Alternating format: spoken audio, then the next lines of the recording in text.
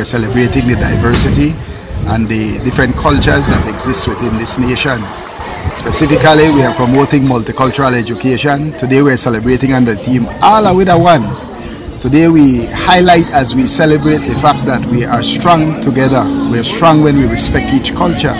We are strong when we work together as a people. And we are strong when we love each other.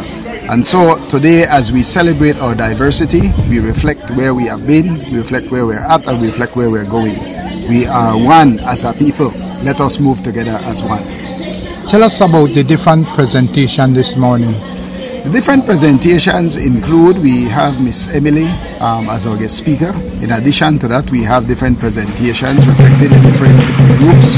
We've had Maya dances, Creole dances.